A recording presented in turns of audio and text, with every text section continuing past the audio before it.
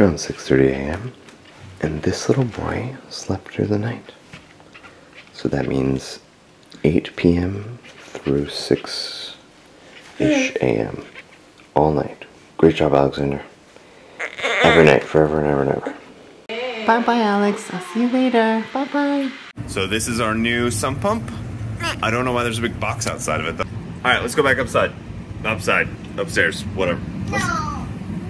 Daniel, Alex, and I have all ventured out into the cold, cold Minnesota weather to basically pick up Applebee's car side to go.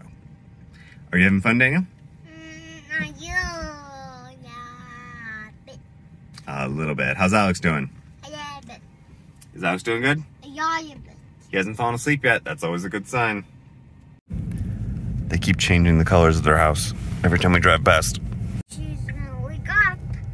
I think our house looks so good, Daniel. What do you think? No. No, you don't like our house? Okay. Did you get Mama Trompitas? I'm gonna go put that in. Okay, first give Mama Trompitas. You did. That's what we were doing. Oh, that was her big Trompitas? Okay. I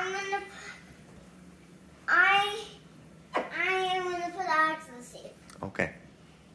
If he wakes up, we'll come and get you. What? If he wakes up, we'll come and get you. Me? Yeah. No. Oh, you want to keep sleeping? Yeah. Okay, let's go to sleep.